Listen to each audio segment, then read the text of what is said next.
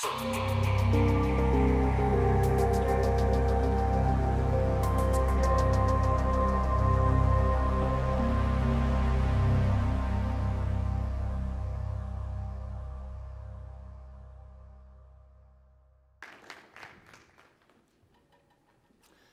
I come to you this evening from the conductor's podium, here in his chair, and stand.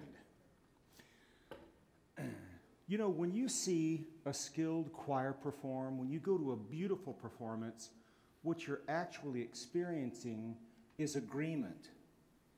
In this choir, they have all agreed to sing perfectly and expertly the style and tempi. The words are pronounced correctly so the audience can understand. The dynamics are set to where we can hear the important parts of the music speak.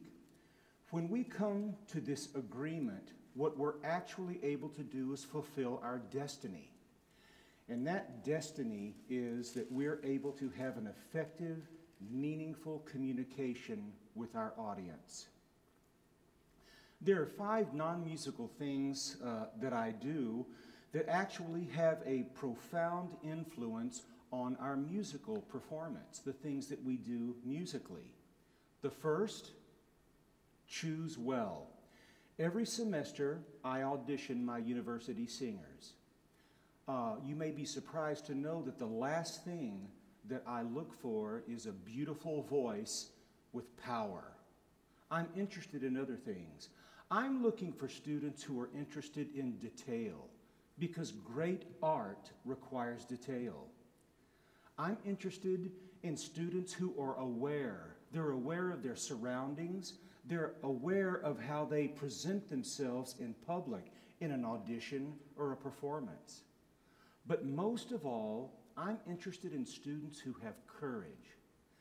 Courage to receive instruction and courage to take that instruction and make change.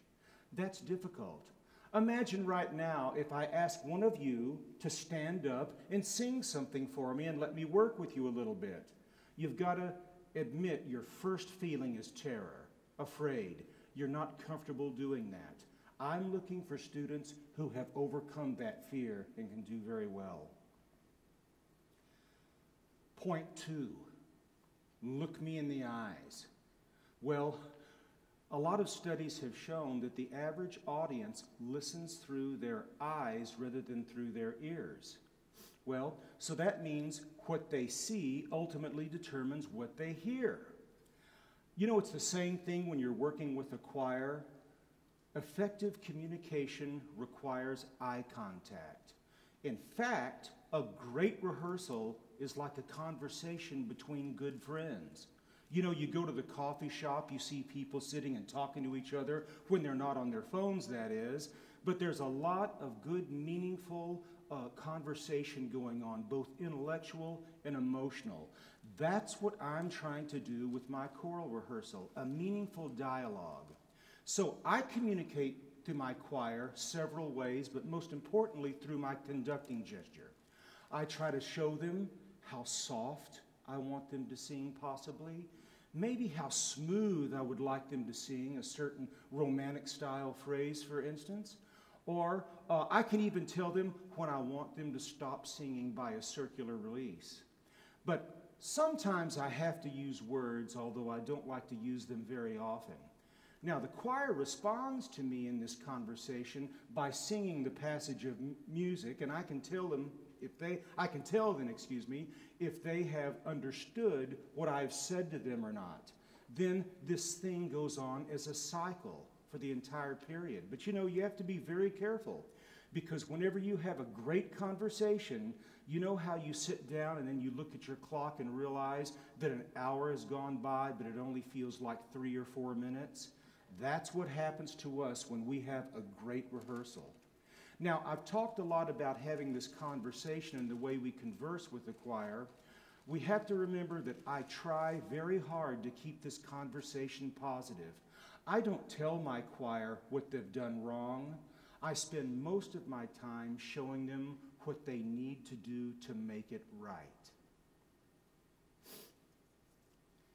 Point 3, There's no app for preparation. Preparation is hard work. We probably, with our university singers, give 3 major performances a semester. That's a lot of music to learn. But what I want to do to my students is give them the gift, and I like to call it the gift of preparation. To be prepared allows many wonderful things to happen when you have a musical experience.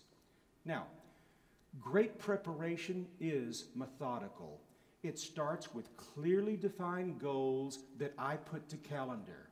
So my students can look at a calendar and know, wow, our preparation is right on time. Uh-oh, we're a little bit behind, or we're even ahead sometimes. And what I find is this is very intrinsically motivating to my choral students, and I don't have to intervene or pump them up and get them going. They do this themselves, and it's very effective. Repertoire challenges, now that's the music that I'm choosing for every concert. It has to be significant, but it cannot be severe. In other words, when I choose music, I want to make sure that it's not so hard that we're just white-knuckled in our approach to doing this. It kills all the joy in the music-making process, and quite frankly, you hear that in the performance. My real goal, anytime I'm preparing a concert segment, is that I have my choir prepared at least 1 week in advance. Then we can back off of the music. This gives me a whole week for that music to simmer inside them. Then we come back in a week later and we sing our music. It comes back with a brand new freshness, and we always perform it at a higher level. Now, in the meantime, during that week, I like to do some other things. Perhaps I'll bring out music to start preparing for another concert that's coming toward the end of the semester. Or my favorite thing to do is to take the choir to the concert hall, our COFAC recital hall, and put them up on the risers, and we effectively change our formations so that we can tune the choir to the hall and get the best possible acoustical experience from the hall. It really does make a big difference. But you can't do that unless you're prepared on the music. Just so you know, at the end of this session, let me say that we don't really worry about performance at all. In fact, we seldom think about it. What my university singers thinks about is having a great musical experience, not practice, but a musical experience every day.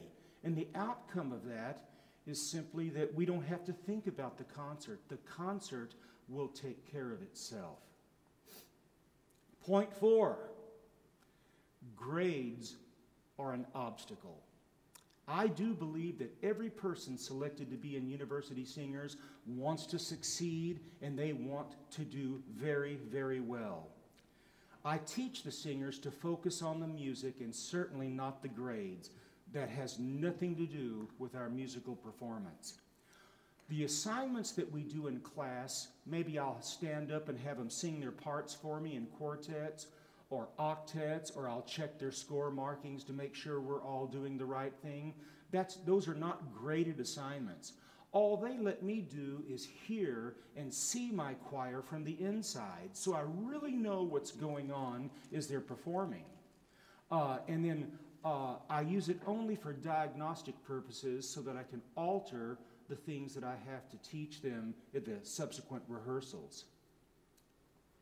By the way, in Alfie Cohn's book, Punished by Rewards, he mentions that there are at least 70 studies showing that extrinsic motivators like praise, rewards, and A's, by the way, are not only ineffective but very counterproductive to the task at hand. And I believe that 100%. My last point 5, provide more questions than answers. I see some university singers people out in the audience, and I see them nodding as I give these points. I'm glad you've noticed this. I find that the Socratic method is motivating and a very powerful way to teach. By providing questions to my students rather than answers, that we promote critical thinking. And that's important, particularly in this day and age. Now, with this approach, the concepts stick. Students remember. And the great thing about that is we're not doomed to repeating the same rehearsal day in and day out. It gives a wonderful freshness to the rehearsal sequence. In effect, I spend much of my time bringing out in students what is innate, what they instinctively already know. I just help them put it together into a meaningful understanding that we can apply in our rehearsals. In short, I provide an opportunity for my singers to find for themselves success and fulfillment in performing choral music. Thank you very much.